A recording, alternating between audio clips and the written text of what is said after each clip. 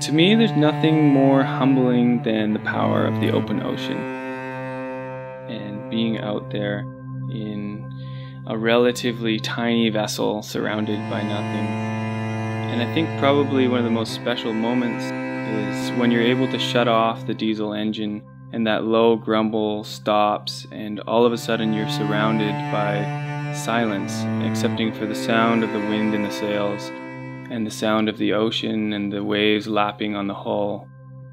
I used to live in New York, but I found that my life there was very much ungrounded. It's often difficult to see or understand your own connection to the natural world when you're surrounded by the concrete jungle.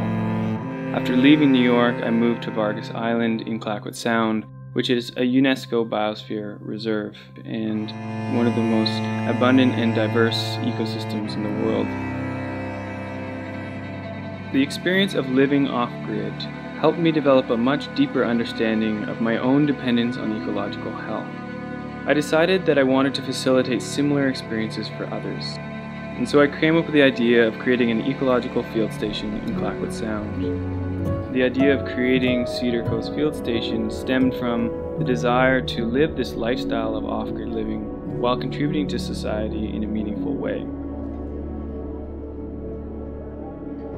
The aim of the Cedar Coast Field Station is to preserve ecological health through place-based research and education that celebrates the cultural and biological diversity of Clayoquot Sound.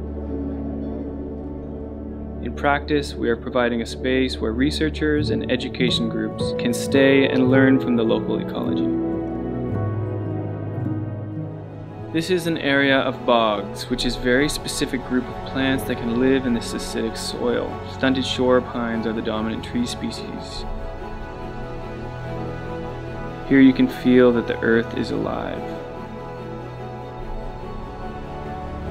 We are part of this ocean.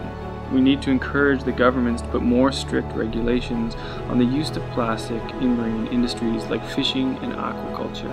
I truly believe that we will not fight to save what we do not love, and we will not love something without first having a personal connection to it.